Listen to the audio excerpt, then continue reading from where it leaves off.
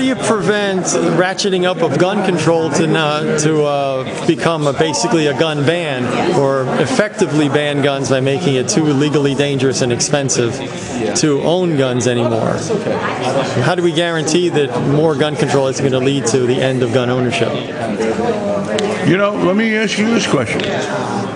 Do you think the government should be taxing cigarettes so that a pack that used to cost $2 now costs 10? No, they should not. No, they should not. It's reduced cigarette consumption considerably. Okay, well, but I do not know. I do not think they should be taxing as a matter of social engineering. But how do you? Well, you still didn't answer the question. How do we know that gun control and ratcheting it up continuously isn't part of a gradual strategy of disarming us? We don't. And I suspect that in many cases that's what people want. Okay. Very good. Thank you. Doesn't mean I'm opposed to that. What's that?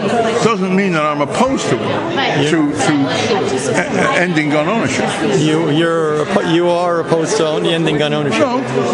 You are in favor of ending gun ownership. I don't take it either way. Oh. I don't take it either way. But I don't believe that anything has to be forever just because some people think it should be. I don't believe that. And you and I obviously very differ on the role of government. Oh yeah, big time. Well, thank you. My pleasure.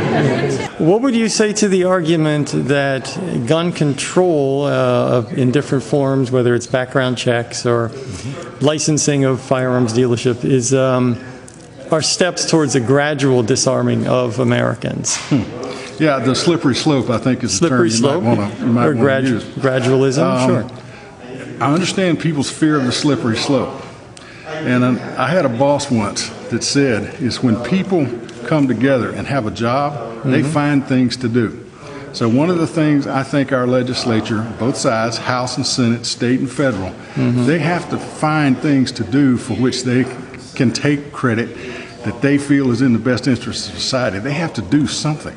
So the question and the challenge here, okay, is I understand the slippery slope, but in America, the people are supposed to control the legislative branch.